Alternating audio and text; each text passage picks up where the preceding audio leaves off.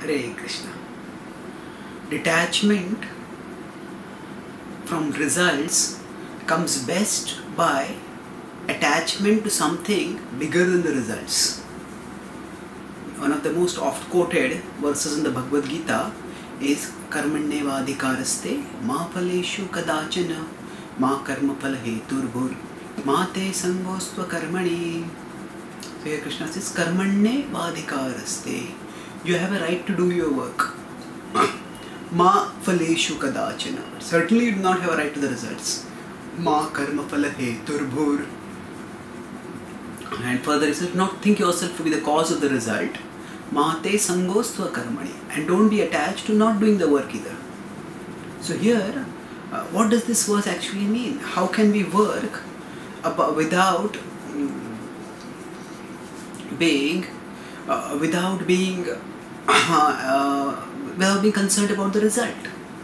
So for example, if say somebody is cooking, then should that person not be concerned about how the food is cooked, how much the spicing, the salt, the sugar, whatever are the appropriate ingredients, whether they are put properly or not? Should one be unconcerned about it at all, entirely negligent? If we see, the Bhagavad Gita was spoken by Krishna to Arjuna, and Arjuna himself was concerned about the results.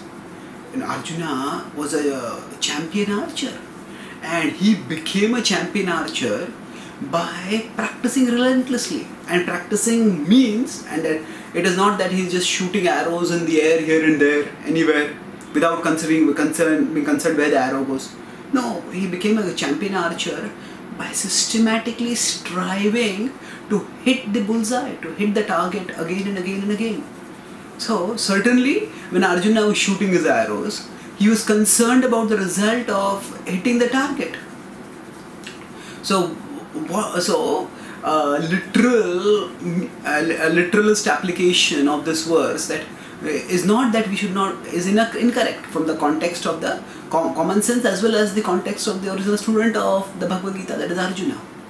So the point is that ma karmanyevadhikaraste ma phaleshu kadachana. Do not be attached to the results. What does this mean? This means that Arjuna, you be attached to something more than the results. So when we work for the results alone, then if the results don't come, we become dejected. And if the results come, we become elated. Either way, we may end up neglecting the path of growth. How? Because if we become dejected because of not getting the result, we stop striving. And if we become elated, we also become so consumed with our own thoughts of greatness that we may not strive anymore. So Krishna later on will tell Arjuna in the 8th chapter that ma manusmara yuddhecha mayi arpita mano buddhir ma me vishyasya samshayah tasmat sarveshu kaleshu. Therefore at all times remember me and fight. And in this way, with your intelligence and mind, mayi arpita mano buddhir, when you offer it to me, ma me vishyasya samshayah, you will certainly come to me, Arjuna. So the point of the verse is that we should fix the mind in Krishna. We should become attached to Krishna. So this verse comes in the 2nd chapter where the context is Karma Yoga. In Karma Yoga, one may not know about Krishna initially, but still one understands that there is a higher spiritual dimension to one's life, and one tries to cultivate awareness of that spiritual dimension. So by working in a mood of detachment, that doesn't mean one is not concerned about the results, but one is not consumed by the results. Then one works for the purpose of doing the work in a dutiful, detached way for cultivating knowledge. Just like students who study only for getting marks, they will not really study very deeply. They will only think, okay, what will come in the exam, what will come in the exam.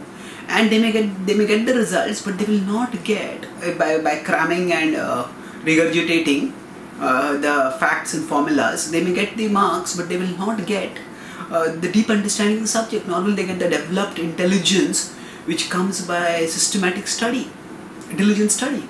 So for that, they need to be moving, to develop that, they need to move from they shouldn't be consumed just by the result of the marks, but they should be concerned about something higher. That is the getting an educated intelligence. And now when Krishna says ma phaleshu kadachana, he is referring to material fruits. So cultivation of the development of spiritual knowledge that happens by working in a detached way, that will not happen if one is consumed by thoughts of the results. When we work with detachment, in the sense that we are not consumed by the results, then we can see that actually I am the doer, but yet I am not the complete doer. There are many factors apart from me which also determine the result, and in that way we become aware of a higher reality, we become aware of God. And further, in the process of bhakti, one works for Krishna's pleasure. So remembering Krishna, offering the fruits of the work to Krishna, and when we understand that Krishna is concerned not just about the results but our efforts, then that has a liberating effect. Because that frees our mental energy from obsession with the result and from the anxiety over the result to focus on Krishna and offering our best to Krishna. And thus actually a devotee is concerned about the result, but is concerned not for the result for one's own sake, but a devotee is concerned about Krishna and about offering the result to Krishna. And if by Krishna's plan, after doing our effort, somehow the result doesn't come out, a devotee understands that still I offered my endeavor to Krishna and I connected myself with Krishna. And that in and of itself is the greatest fruit that we can get from whatever work we do. So as devotees, we are not meant to be responsible when Krishna says, don't be attached to the fruits of the work. We should cultivate attachment to something far bigger than the fruits of the work. That is Krishna himself. And in that way, not only will we not become irresponsible or negligent while doing the work, but rather we will be able to do the work better than what we would have been able to do if our consciousness was consumed by and agitated by anxiety about the result. Thank you. Hare Krishna.